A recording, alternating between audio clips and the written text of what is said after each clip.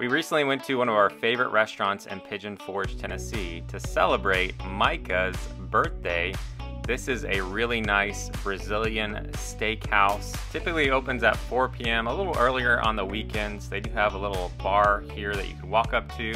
If you do the full Gaucho experience, they'll bring you all sorts of different meats throughout your dining experience. They also bring you some mashed potatoes and some other goodies. They had some potatoes that you could also get along with some top sirloin stew, some rice and beans, some cod chowder, and this really good lobster bisque. They have a full salad bar. You don't have to do the meat. You could come here as a vegetarian and get all of the salad you'd like. Our son Micah did the full experience with meat, and he was still half price at his age. Everyone had a really great dinner. Let me know in the comments if you've ever been here or would like to go here next time you come to Pigeon Forge.